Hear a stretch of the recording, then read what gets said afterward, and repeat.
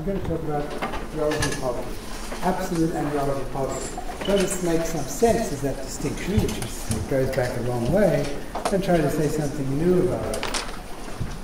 The title of this talk is really summarizes the results of the study, more relatively poor people in a less absolutely poor world. I'm going to try and convince you that that's the conclusion, and I'm going to walk through various issues about absolute and relative poverty. And strangely, although the idea has been around for a long time of relative poverty, at least the distinction between absolute and relative poverty, there are quite a few issues that have not had much attention, and when you look at them closely, things look quite different. I'm going to begin by talking a bit about the theory, alternative approaches to thinking about the measurement of poverty. Then I'm going to try to take a serious look at how we deal with social effects. And I'm going to define that, but specifically ways in which there's interdependence in society. Some people care about other people and they build that into the way they think about their own welfare.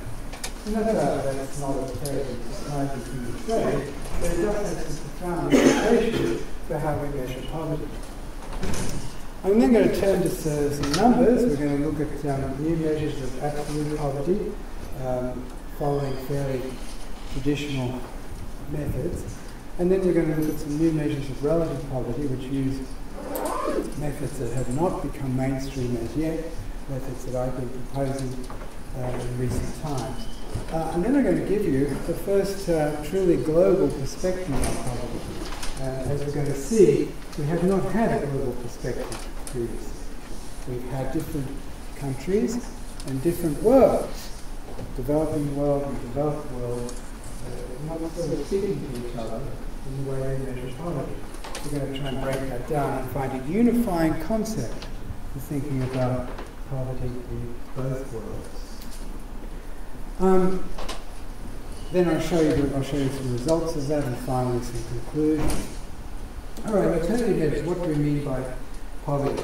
When we look at definitions found across the world, of course they vary enormously, and we're going to try and describe that and understand it in this talk. But we see a very profound difference between how poverty is measured in the rich world versus the poor world. In the poor world, in the developing world, let's say poor and middle class, middle income countries, poverty is typically, not invariably, but typically measured in absolute terms. What we mean by that is a fixed real poverty line over time and across space. Fixed and real value.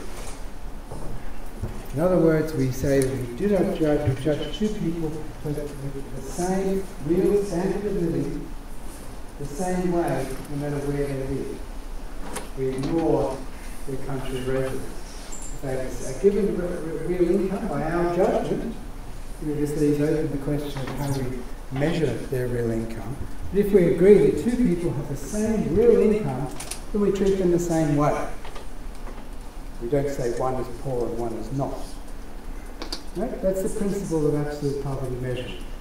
It's an application of an old idea that goes back to an Italian economist, Pareto, in the early 20th century, exactly 100 years ago.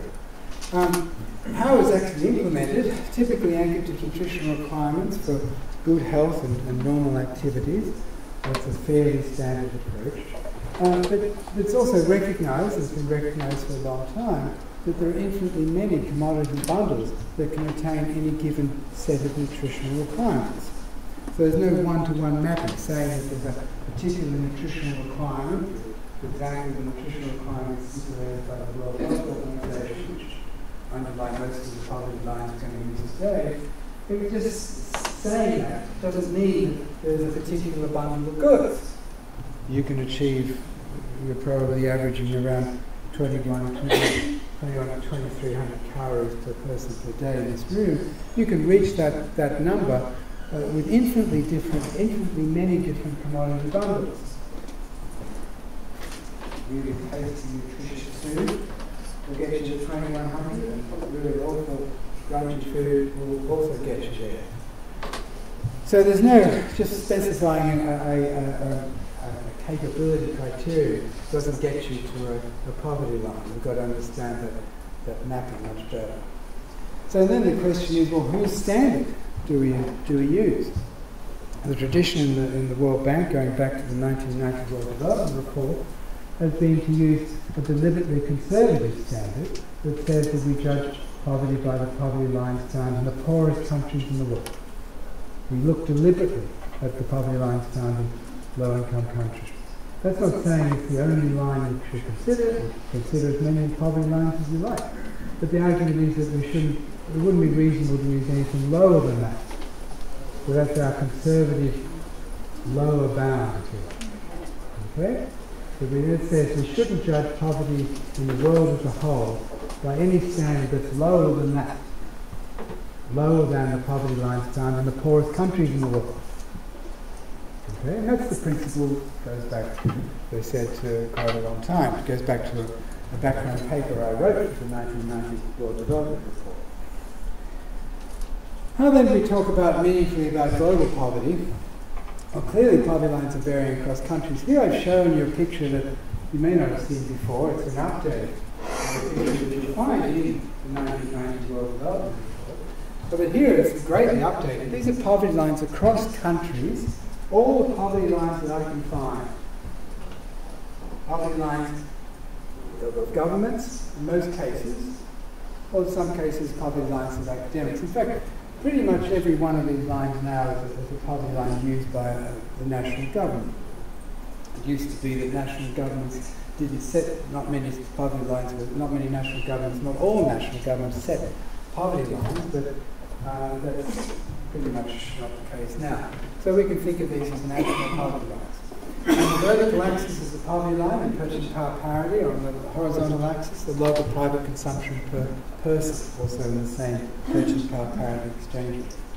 Now, a couple of observations here. Right at the top, we have Luxembourg. I was in Luxembourg a few weeks ago, so I was Sabina for a conference. First time I've ever been there, but I'm really curious. Richest country in the world. Poverty line of $43 a day. Actually, not much poorer than Luxembourg. We go a little bit difference there. Is the United States, with a poverty line of $13 a day. That's for a family of 4 in 2005. That's a pretty big difference. I'm not saying anything about it, I'm just observing.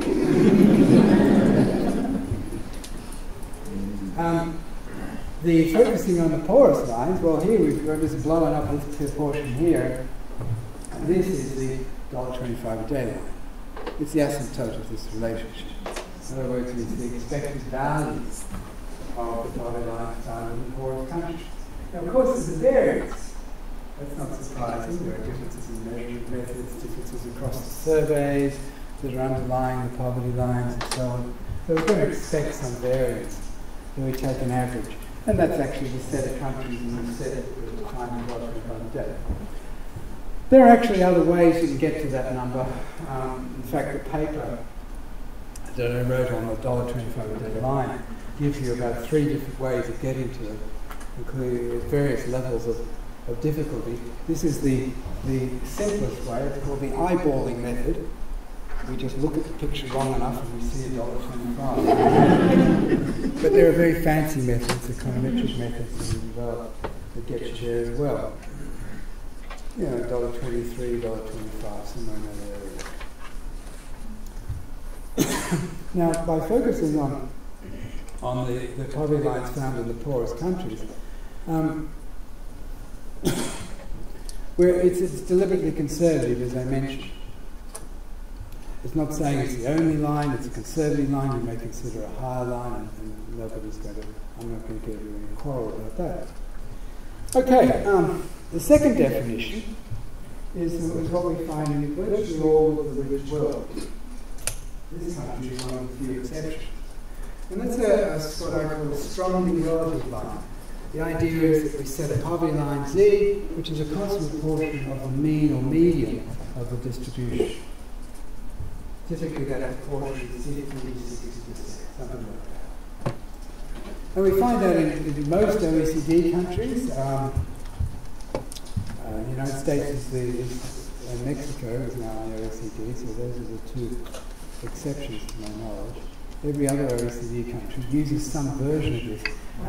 There's a bit of a question there. I mean, sometimes national governments use slightly different methods. The OECD itself and Eurostat use exactly this method, setting this is about 0.5 of the, typically the median. The difference between mean and median is not going to be relevant here. It's relevant in other respects, but not today. So, my question, do these strong relative lines make sense? There's a whole lot of economics we can use to justify absolute poverty lines, going back to the Pareto principle. We should treat people at the same level, the same way. What about these strongly relative lines? How do we justify those? Is there any rationale we can use for understanding? If you probe into the literature, we see two rationales. One of the first I'm going to call the welfarist justification. This is an idea that rests on the concept of relative deprivation. Simplest way of thinking about that, if we think about a utility function, you say somebody's welfare due to some function of their own income, y, and income relative to the mean. Right? And that's the relative deprivation. Relative deprivation. So this is own income, whatever the money metric of welfare you're using, and this is the mean. Okay? This is welfare. Okay, that's the simplest idea. We'll come back to that. Just hold on for a moment. There's another argument, the non-welfarist tradition, where it says, this is not found in economics much, but it says that there are costs of social inclusion, and those costs tend to rise with the mean. There are all kinds of ways in which you can't treat two people with the same real income the same way in different countries. Because if one of them is living in a rich country, they're going to feel not just relatively deprived, but they're going to need commodities for participation in society which a person in a poor country would not need. That's the argument. I'm not saying I agree or disagree with it, but that's the argument. But you need a higher, more generous bundle of goods to achieve the same level of in a rich country. And that's true even if you've got no relative deprivation aspect going on. You're not feeling relatively deprived in the rich country, just that you need the clothes, the food that is socially acceptable in the poor country will not be socially acceptable in the rich country. So that's a way in which that absolute poverty concept will break down. It will no longer be the case that two people with the same real assumption have the same level of welfare in two different countries, if one is a rich country and one is a poor country. So two rationales, the welfarist justification. The welfarist justification anchored to the concept of wealth. Well, let's look a bit more closely at those. And I'm going to argue that although the entire literature is dominated by these two arguments, mostly literature outside economics, that literature, neither of these arguments is actually correct. They're both flawed. Neither of the arguments, which are defined in themselves, they do not imply strongly relative poverty. There's a mistake. We're going to explain and understand it. Well, let's look at it in the context of the case of the welfarist justification. Now here the idea is that poverty should be absolute in the space of welfare. I think that's broadly agreed, whether you think of welfare as utility, or whether you think of welfare as capabilities, is another issue. Whatever the concept of welfare you use, you should be absolutely in that space. We should judge people with the same level of welfare, the same way in different countries. That's a different thing to saying we should judge people with the same real income, the same way in different countries, as an absolute poverty. Here we're saying something quite different, that we should judge people with the same level of welfare, the same way, no matter where they live. So here the concept is anchored to this. not that.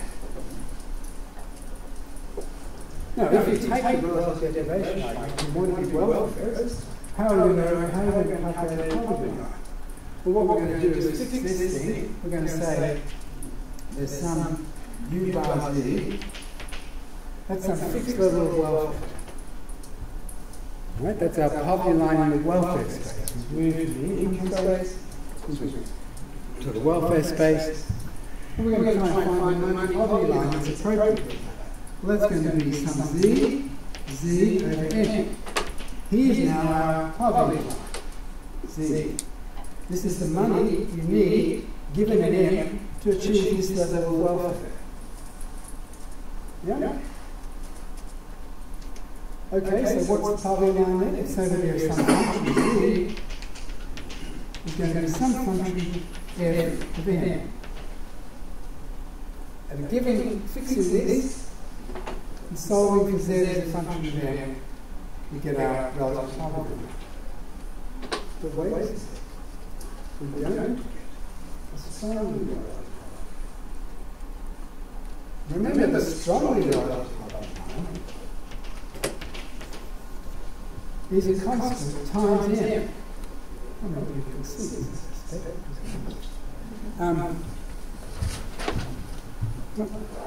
Okay, sorry. This equation you've already seen. This is this equation here. Fixing U is solve for Z. Out of that we get Z is some function of M. And my claim is in general that does not look like that. Can anybody tell me what is the special case in which we get strongly relative lines where K is some constant? When are the strongly relative poverty lines justified by the concept of relative deprivation? All of this is anchored on the idea that people care about their own income and they care about their relative income. Okay, this is my favorite question to students. Georgetown students. Usually somebody gets this right. When people are caring about their own income. Sorry? When people will be caring about their own income. Yes. That would be the case. It's finished. Yeah. Well, that would be the case where they don't depend upon him. If people care only about own income, then the poverty line is not depend upon the median of income. Exactly. Okay. You passed the Georgetown stuff. The one case in which this holds equality is when this doesn't matter.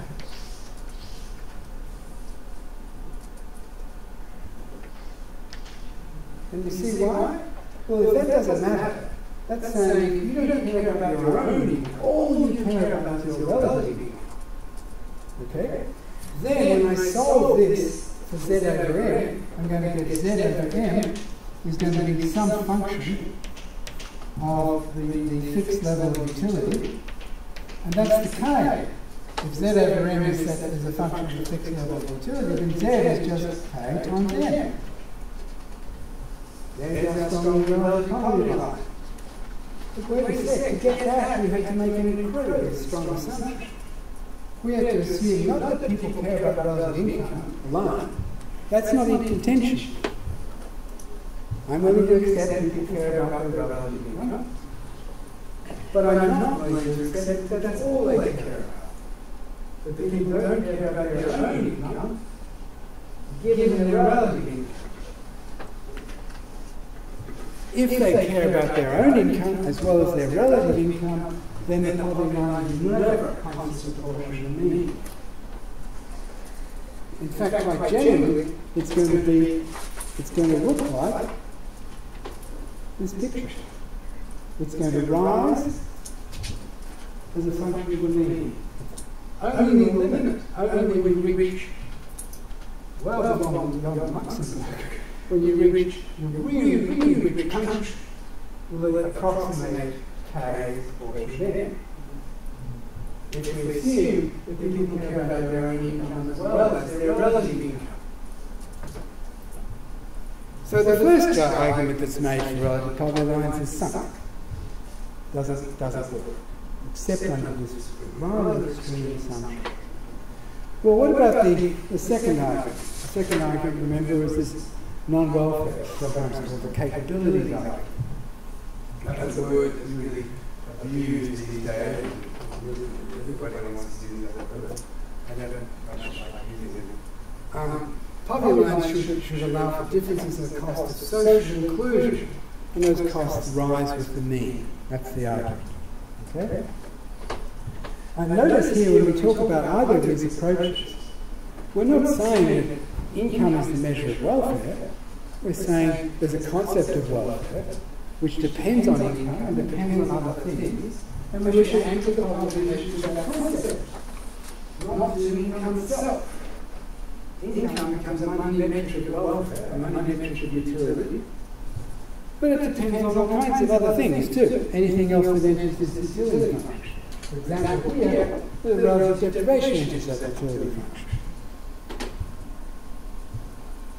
Okay? So the poverty lines we back out as processes will depend on the needs of the society in which you're living. Well, what about this argument, the second argument? The non-welfarist argument. Capabilities is the common rationale. An absolute approach in the space of capabilities translates into a relative approach in the space of commodities.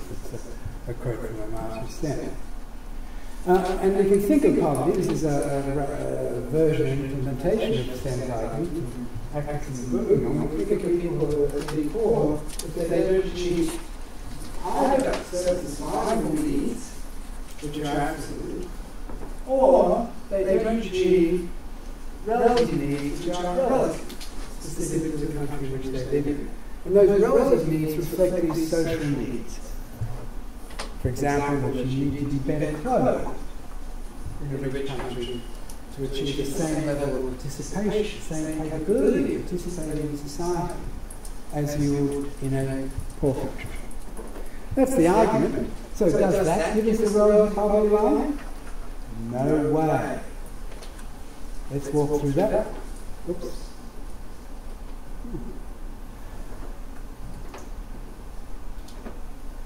The one case where this argument works is if the socially acceptable concept, or the socially acceptable commodity bundle, is itself directly proportional to the need. Now, that's sort of obvious, because that's what we want to get out of the measure.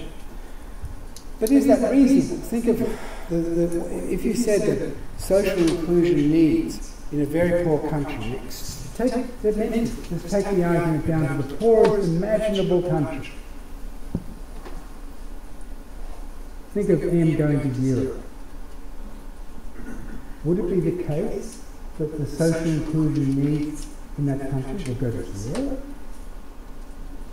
of course not. Social inclusion needs will be positive. Everybody will be poor, obviously, but it's ridiculous to say that because it happens to be a very, very poor country, you don't need any social inclusion costs. And if you actually look at what people in poor countries spend their money on, we see them spending money on ceremonies, on weddings, on not much, because they don't have much money, but they are spending money on social inclusion needs. They're entitled, you shouldn't quarrel with that, that's an important part of their welfare. In my view, you should. You don't want to turn instant about it. But okay, they're spending on social inclusion needs. And it's not going to go away. The classic argument here is people love to refer to, including Michael Sten, but others, love to refer to a passage in Adam Smith's The Wealth of Nations, where Adam Smith talks about a linen shirt. And Smith says that in the late 18th century, 1790, a socialist says that every man requires, he talks about men, it requires a linen shirt, and that's a social inclusion need. Well, the cost of that linen shirt is not going to go to 0, if that person lives in a very, very poor country. That cost of that linen shirt will be roughly the same. It's not going to go to zero. So the cost of social inclusion can't have the property that those costs are directly proportional to the mean. There must be some lower bound to the cost of social inclusion. Another way of saying that is the strongly relative poverty approach will underestimate the poverty lines and hence underestimate the extent of poverty in very poor countries. They'll drive the poverty line down to very low levels in poor countries, and that's exactly what it implies. If you use that Eurostat OECD method, you're going to be getting poverty lines of like 30 cents a day in the poorest countries in the world. Ridiculous lines. Nobody can live on 30 cents a day. They're absurd lines, even in terms of survival needs, let alone social inclusion needs. Okay, so we've got a problem there. Neither of the rationales for strongly relative poverty lines, I haven't found any other rationales. Neither of those rationales make sense. They do not justify strongly relative lines. In fact, I haven't found anything that justifies strongly relative lines. I'm waiting. Somebody's going to one day try and convince me, but I don't see anything. I'm drawing a picture here of poverty line against the mean. So here I'm just showing you what it looks like graphically. The strongly relative line has this homogeneity property. It goes to zero here. And as we said, well, that's just not believable.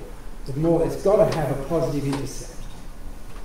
And you can think of that as the cost of, as I call it here, the cost of Adam Smith's linen shirt, if you want.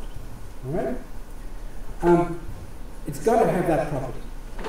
That gives us a class of what I call weakly relative measures, where there's a positive intercept at the lowest possible mean income. And that gives us an approach to relative poverty which looks pretty sensible. It's not the topic of the talk today, but one implication of that, well, it's worth noting, one implication, if you do this, the strongly relative line, where it's k, some constant proportion of the mean, then ask yourself what will happen if all incomes grow at the same rate. What will happen to the incidence of poverty or any measure of poverty? No, it will not change. And that's been a big worry. For example, when the crisis hit Ireland, the financial crisis some years back, the poverty measures were falling. Eurostat and OECD were telling Ireland, well, poverty is falling, we're doing very well. Poverty is falling because the poverty rate is falling, because the mean is falling dramatically. There's no way if poverty had fallen, poverty had risen by any imaginable concept.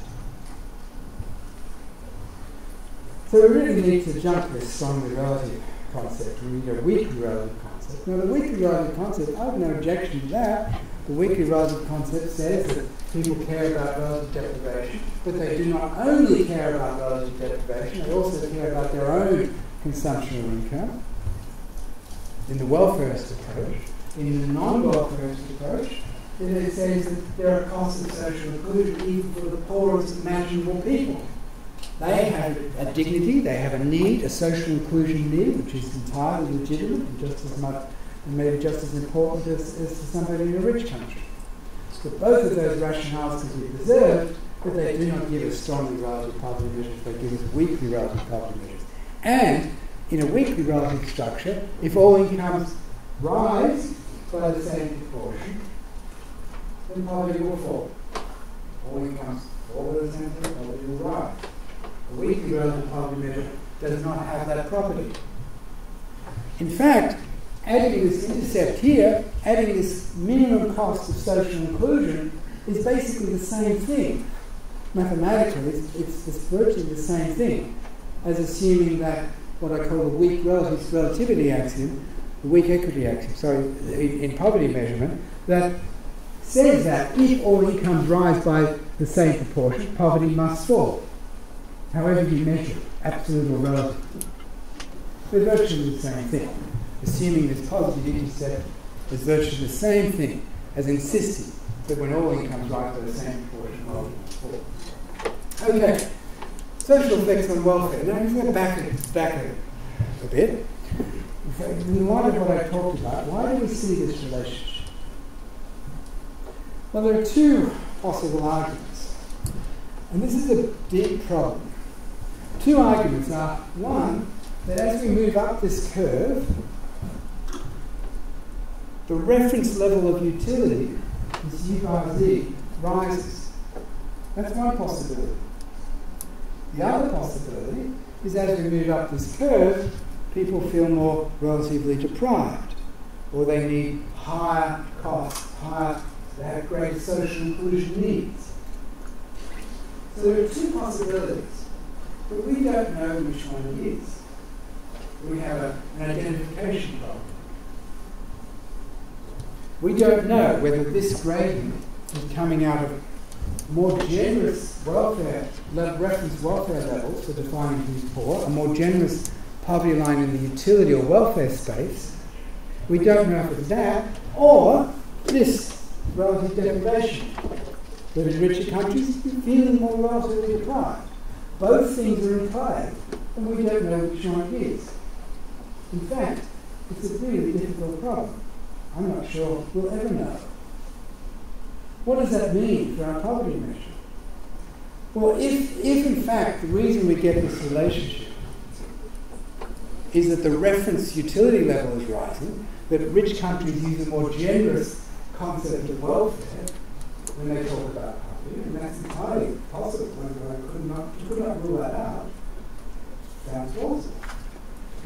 If that's the case, then we would resist using a higher poverty line in richer countries. Because we'd say, well, we should be absolute in the welfare space, we should use the same level of welfare in judging whether somebody's poor in a poor country versus a rich country. That would be ethically dubious, anything else would be ethically dubious. However, if the reason this line rises is relative deprivation, well then we've got an argument for using a welfare argument would say, yes, I do need to use a higher poverty line in richer countries because of relative deprivation or the cost of social inclusion. And we don't know which it is. What does that mean? We have to consider bounds on the true measure of poverty in the world. There's a lower bound and an upper bound. And guess what? The lower bound is the absolute line, and the upper bound is my weekly relative line. The true poverty measure must lie between the two.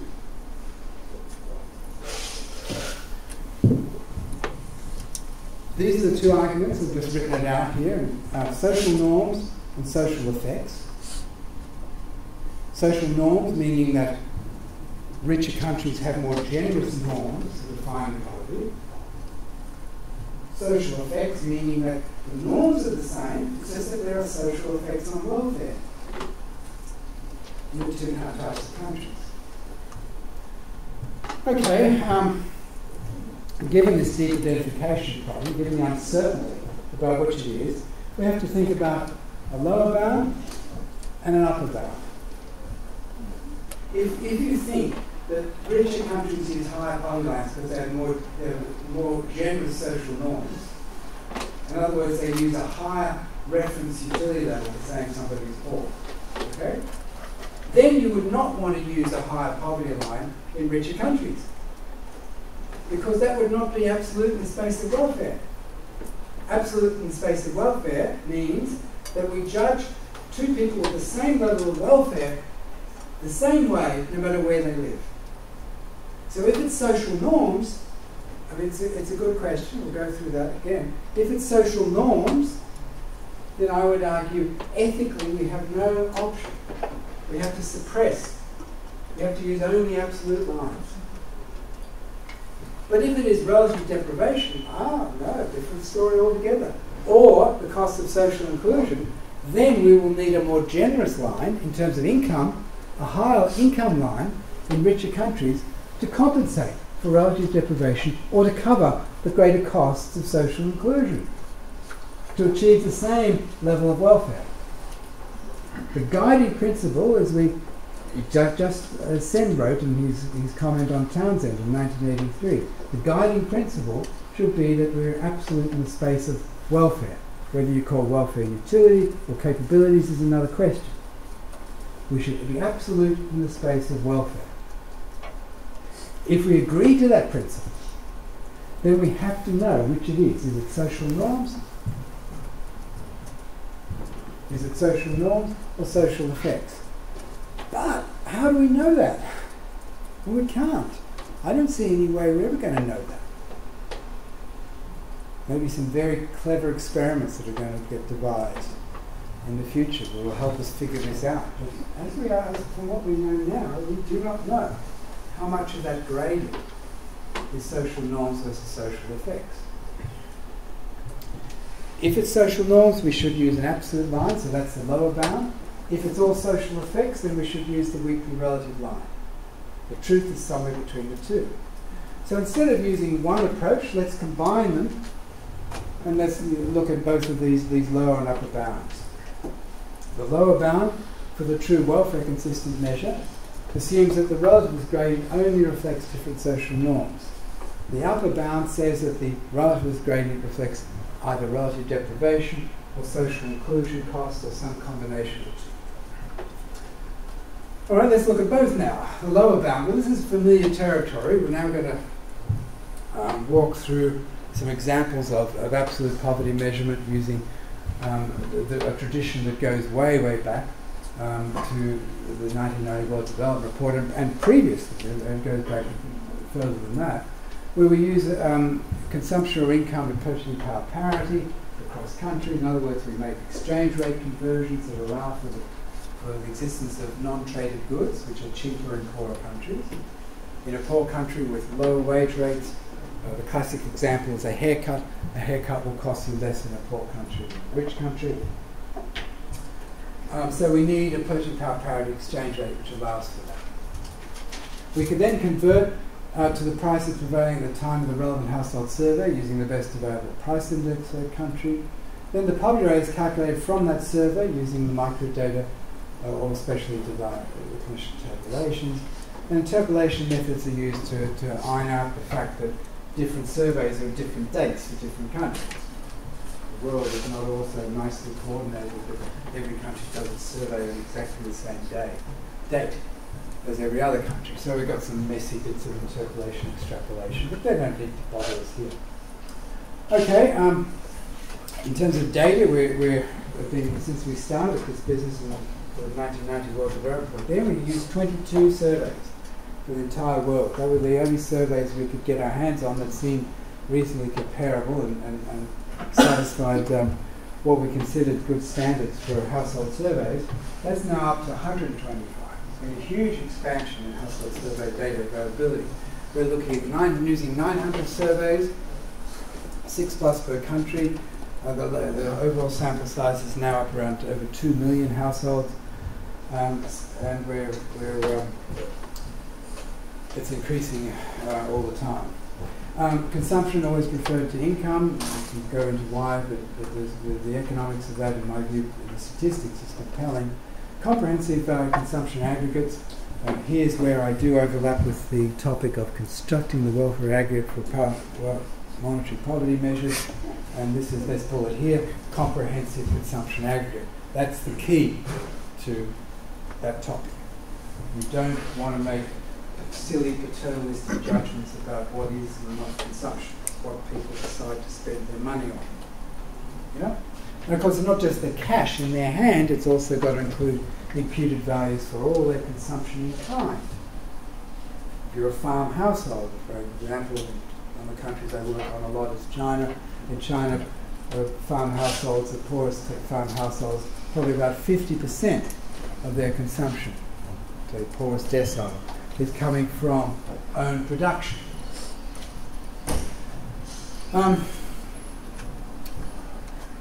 Okay, many data challenges. I'm not going to go through all of these things, but we've got problems with lags and uneven coverage. Some regions where things are pretty bad, Middle East and North Africa, only 50% of the population is represented by a decent national survey. That's the lowest of any region in the world. And unfortunately, Middle East, North Africa is getting worse, it's not getting better. Everywhere else getting better and better data over time. The Arab Spring has not helped. Think it would, but just to tell you, it hasn't helped.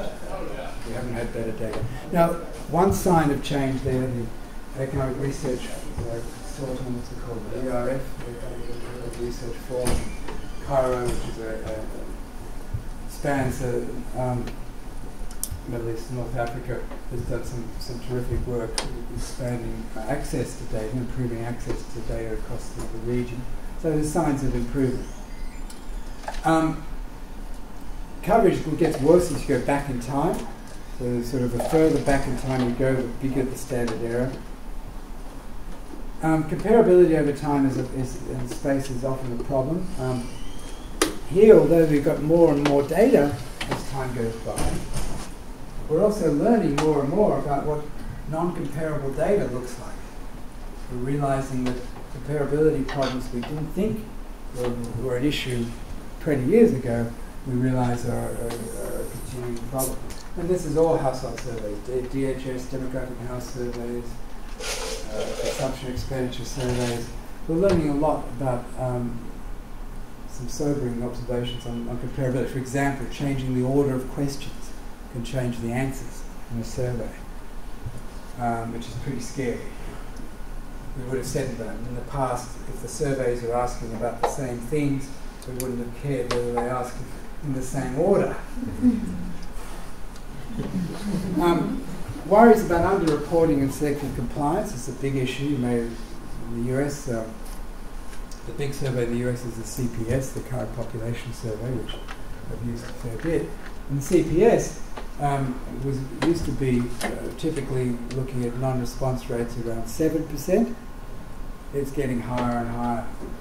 In China, non-response rates are getting up around 40% in urban areas. Now, yeah, that's still 40% is very worryingly large. When you look at phone surveys with 70 to 90% non-response rates, that's pretty bad.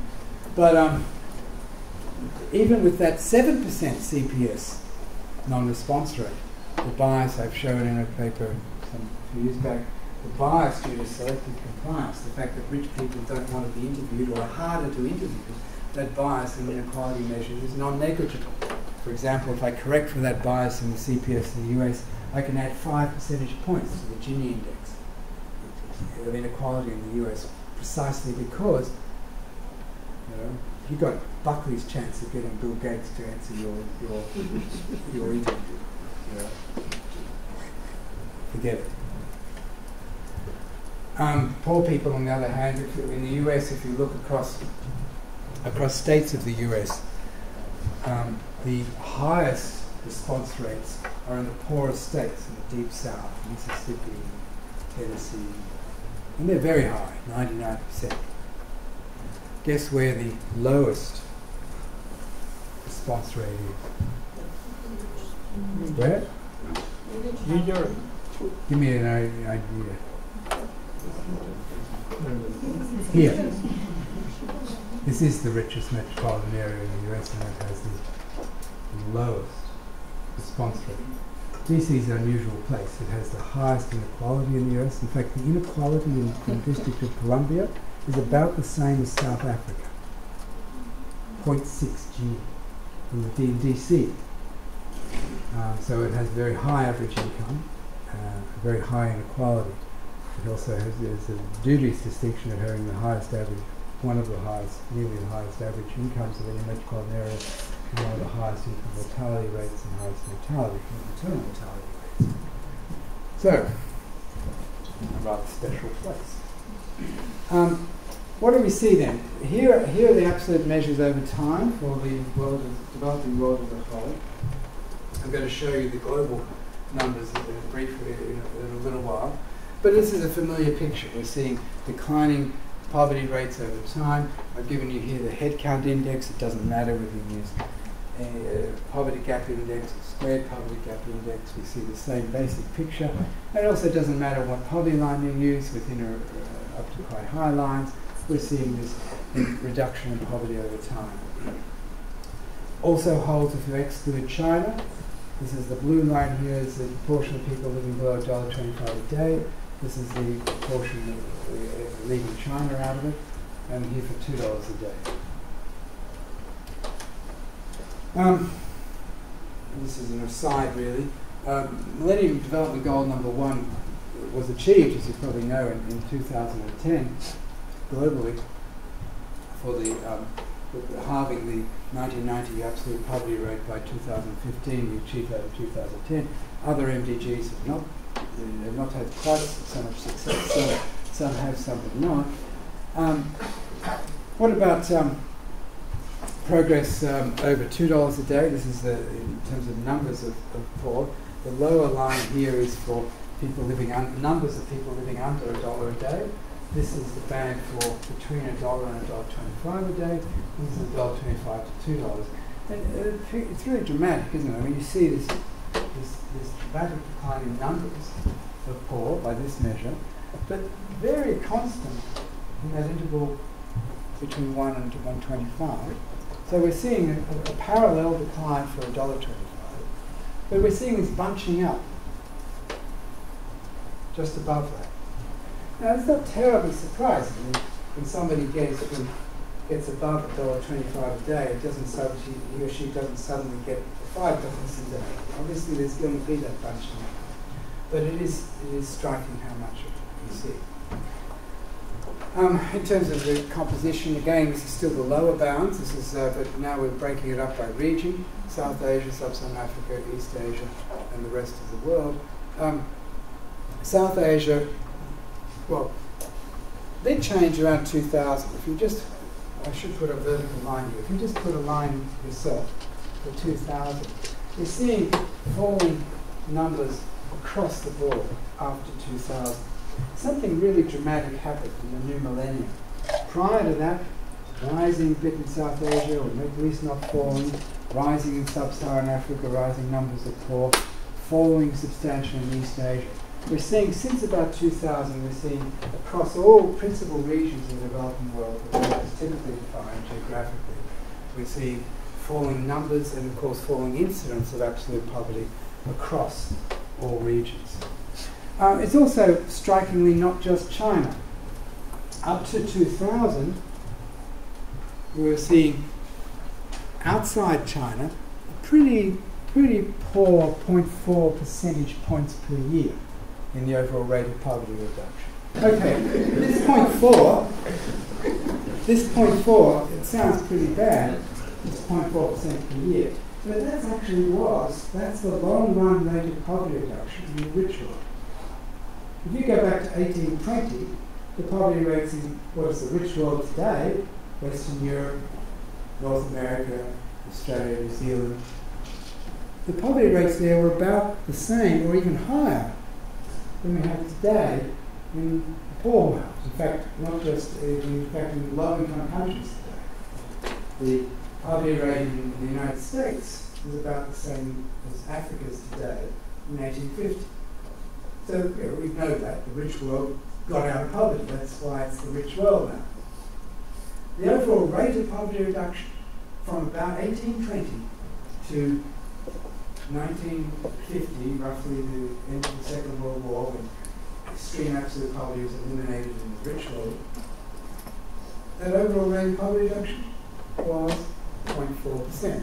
It's a complete coincidence, but just to put it in perspective, another way of saying that is the new trajectory that's emerged since 2000, when it's gone up to 1 percentage point per year, that new trajectory is phenomenally good by historical standards. 2.5 times the long run rate of poverty reduction in the rich world.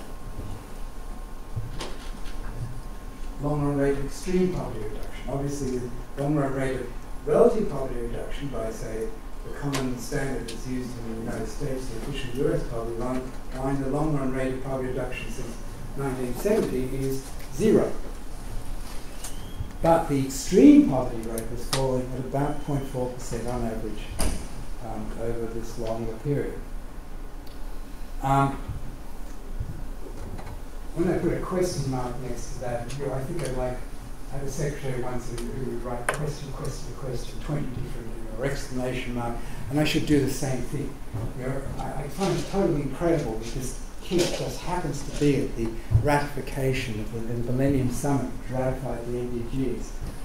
I don't for a moment believe that's what did it. But I can't prove that, and they can't prove the opposite. I'm an MDG skeptic, so I should put multiple question marks there. But it is striking about the extent of the discontinuity is striking. I'm also, of course, an SDG skeptic, but believe me, the SDGs, the S does not stand for silly. It's not the silly development goals. It may look like it. It's the sustainable development goals. Anyway, across regions, East Asia, dramatic. South Asia, if we go back to 1980, Africa had a lower poverty rate than either South Asia or East Asia. They all kind of came together around 1986 to 88, divergence. But look, still, after about 2000, all going in the right direction. So that's good news. All right, that's the lower bound, the upper bound. Now you've seen probably some of this stuff before, but let's look at the upper bound, the new weekly relative poverty measures. These are weekly relative lines calibrated to national lines. So essentially what I'm going to do is fit this diagram that I showed you before. I'm going to fit it to the national poverty lines. Another way of saying this is I'm going to say for the weekly relative measure, I'm going to say that you're poor if you're not poor, if you're neither absolutely poor, nor poor by the standards typical of the country you live in. If you're, now in some countries you may be, the international line may be somewhat above the poverty lines found in the country you live in. Not many cases of that. But quite often the reverse. The national poverty line is above the international poverty line. That's no surprise, because the international poverty line is anchored to the poverty lines found in the poorest countries. Yeah? So I'm going to say that you're not poor if you're neither absolutely poor nor poor by the standards of the country you live in. And that's going to be the upper bound. Yeah? So that's an empirical implementation of the weekly relative idea. What do the lines look like? So, actually fitting this thing is not terribly difficult. It's an econometric field called the threshold model that was estimated by Bruce Hansen, econometric field 10 years ago. We just didn't implement that. And that's one of the other methods we use to get to the $1.25 day line. In other words, we estimate a piecewise linear function, which is flat here. We estimate this as a parameter, and we estimate this as a parameter. That's about 1/2 of the mean. But remember, it's not a strongly relative line. The 1/2 seems to be about right in the relative lines, but the big difference is this intercept here, as I've emphasized. Okay? What do the lines look like? This is just between 1981 and 2008. We're talking about upper bound lines going from about $2 to $3 a day. And this is a pattern across regions. Obviously, it's going to be higher in richer regions. It's highest in Eastern Europe and Central Asia, higher in Latin America and the Caribbean. And it's rising, of course, because of the rising mean. But it's not rising proportionally. It's got an elasticity of about 0.5 to 0.6, not an elasticity of 1. What does it look like? We combine the two now. We've got the upper bound and the lower bound. This you've seen already. And here's the upper bound number. The upper bound proportion of people living in poverty according to the upper bound, that upper bound poverty rate is also falling. So that's good news. Now remember, by my logic that I've explained to you, I don't know. The true measure is somewhere between the two. Where it is depends on that point about social norms versus social effects. If I think it's all social norms, then I should be looking at this one. If I think it's all social effects on welfare, relative deprivation, social inclusion, then I should be looking at this line. But if I'm going to be truthful, rigorous about this, we've got to admit that we don't know. If we take social effects seriously, and I think we have to, and the literature is very compelling now, it's got more and more evidence that people feel relative deprivation. There are costs of social inclusion. They do rise with average income. I don't think any of that's contentious anymore. But if we take it seriously, we've got a big problem. We can't say whether the true global measure, we can't say where it is in this interval. We've got to look at both, the upper line and the lower line, until we resolve this. When we look at numbers, so this is percentages, this is the poverty rate. When we look at numbers of people, it doesn't look so good. In fact, and that's here's in a nutshell the title of my talk, remember? We're seeing falling absolute poverty and rising relative poverty. The top line there are the numbers, the very top line here is the poverty rate by the upper bound. This line is obviously the poverty count, the poverty count by the lower bound. So what we're seeing is rising numbers of relatively poor, falling numbers of absolutely poor, and a substantial increase in this interval between the two. Now, if you've been following what I'm talking about, this isn't very surprising. In fact, this rise is the other side of the coin to this fall. Yeah?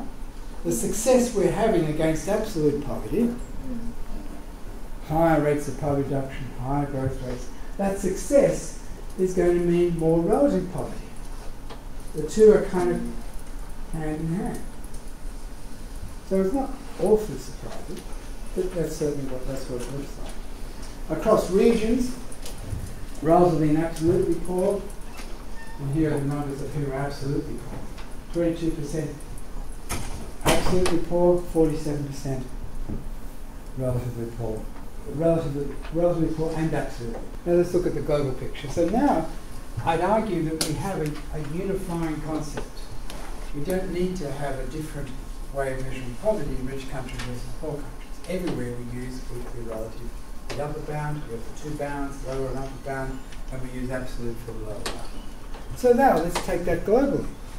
Let's look at not just the developing world, let's now include the rich world. And let's see what we learn. Well, this is it all in a nutshell. Here I've given you the truly global poverty rate by the weekly relative, that's the upper bound, globally. Right? I should write upper bound, but for the entire world as a whole, where I've used, we're obviously in rich countries, I'm using much higher poverty lines, not with an elasticity of 1, but getting high. Elasticity is going to be getting quite high in rich countries. It won't be 1, but it'll be quite a lot higher than 0.7, for example, close to 0.8, 0.9. Right? So that's the truly global poverty rate, 50% and falling, but very slowly. Here we have the absolute poverty rate for the developing world, so that's what I've shown you already. Right? Then we have the poverty rate for high-income countries, and the purely relative poverty rate for the developing world. And here's the lesson. Here's the striking thing. Look what's happening. They're all converging. In fact, now, there's more relative poverty in the developing world than in the rich world. It's overtaken. And the intersection was about 2007. Now, relative poverty is not just something in the rich world. In fact, the relative poverty rate is higher now in the developing world. And it's been rising, purely relative. Obviously, it's been rising, and obviously, in the high-income countries, it's pretty flat. So it has to be a catch-up, and it turns out it was a few years ago. The purely relative rate is that is the upper bound, if you like, upper bound less the lower bound. Yeah, Yeah, that's right. It's the bit in the middle. Okay, the numbers. This is the poverty rate. I've given you a poverty gap index. Numbers of poor over time. For the the global total is at 49.8%, falling to 44%. 50%, 1990 down to 44%. In the high-income countries, sort of rising over the whole period, but basically pretty flat since in the last 10 years or 15 years. Pretty flat in the high-income countries. In the developing world, the total is falling, but the bulk of that is coming from this dramatic decline in absolute poverty. The relative component, in fact, is rising. And this is just a graphic demonstration at that point. If you look back to 1990, the bulk of poverty in the world was absolute poverty. Now, the relative poverty is dominant. Okay, observations. This is summarising. We're pretty much finished summarising the main points. The global poverty rate has been falling steadily, but not dramatically, over this period.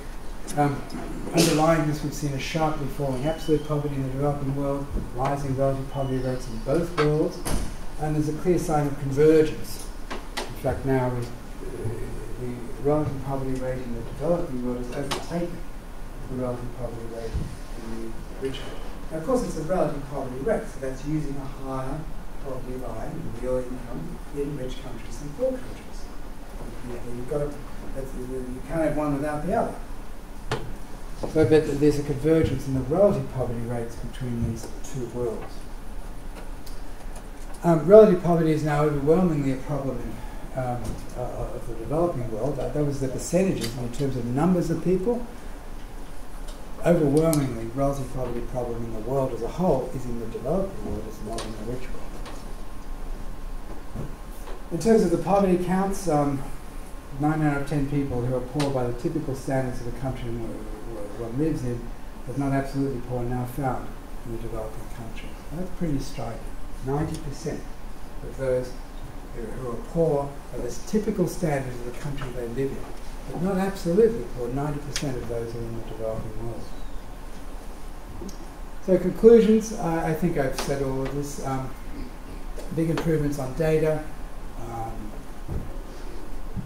I think that's fairly compelling. Rising numbers, falling numbers of absolute poor, rising numbers of relatively poor. And this is getting obviously more contentious, and I've put on the table one approach, and I welcome efforts to improve it. But I think we do have to take these relative and social needs, the social effects, and we have to take these arguments seriously in the way we think about global poverty, and we have to look for a concept that unifies both. Slow progress against relative poverty can be seen, as I've emphasised, as the other side of the coin to success against absolute poverty. I'm not saying we've suddenly discovered a whole lot of poverty that we didn't know anything about. It's always been there. It's been generated by our success against absolute poverty. But we also have to recognise that it is poverty. It's not some crazy idea of Eurostat. This is a concept of poverty that is intellectually defensible, in my view. Some implications for policy. I think the absolute versus relative, you can see I'm going to break that down completely. It's no longer an absolute versus relative idea. It's absolute in the welfare space. The issue is how do you implement absolute in the welfare space, recognising the identification point. You don't know whether it's social norms or social effects. Both measures are then needed, one providing an upper bound, one providing a lower bound. Growth versus redistribution, well, one obvious implication of this is it's going to shift, if you accept this, and it really comes hand in hand with the arguments about social inclusion needs and relative deprivation. It's going to shift our discussion much more to redistribution away from economic growth in reducing poverty. Economic growth is going to be much more effective in the lower bound. The upper bound is going to depend much more on redistribution. Okay. Thank you very much.